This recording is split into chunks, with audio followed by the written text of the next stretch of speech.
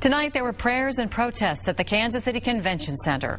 Any lesbian women who have been raped because of their sex, please join us. The group Equal, which stands for Empowering Queer Activists and Leaders, protested the International House of Prayers Convention. They're asking the church to help stop the Kansas City-based preacher Lou Engle. The group says Engle promotes a legislation that would call for the death penalty for gays and lesbians in Uganda.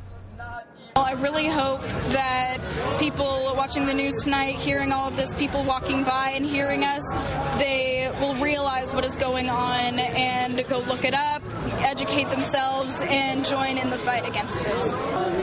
Homosexuality is already against the law in Uganda.